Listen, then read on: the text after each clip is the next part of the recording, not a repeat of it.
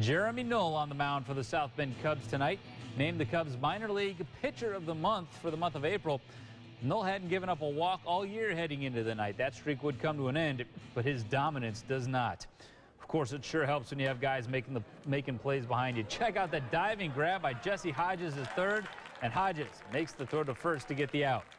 Cubs leading 1-0, and Null has it on cruise control here. Freezes Mike Ahmed. Null threw 8 shutout innings on the night. His ERA drops to .59.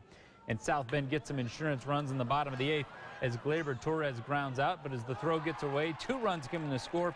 Cubs win it 3-0 behind Null's strong outing.